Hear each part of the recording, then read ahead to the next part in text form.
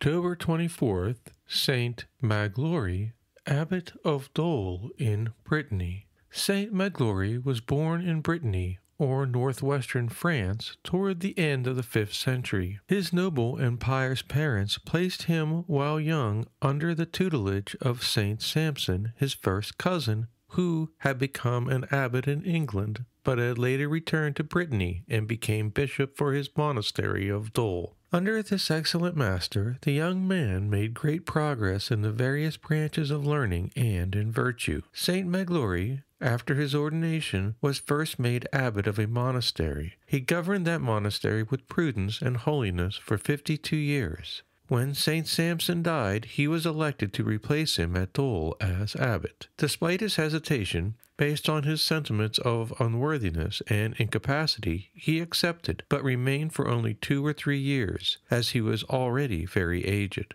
Then, with the consent of his people, he retired to a desert where he built a cell. But soon his solitude was interrupted by souls who came seeking his prayers for their cure or deliverance from evil spirits. A wealthy man, cured of leprosy, which had afflicted him for 7 years, gave him at first half, then the entirety of the island of Jersey, which was the rich man's property. There, Saint Magloire built a new monastery in which 62 religious served God, and in their arms he died a few years later. In the church he received the viaticum from the hand of an angel, and refused afterwards to leave it, repeating constantly the words of David, the royal psalmist, "I have asked but one thing of the Lord, and will not cease to ask it of him, that I may dwell in his house all the days of my life." Great miracles were effected at his tomb, which was placed in the same church.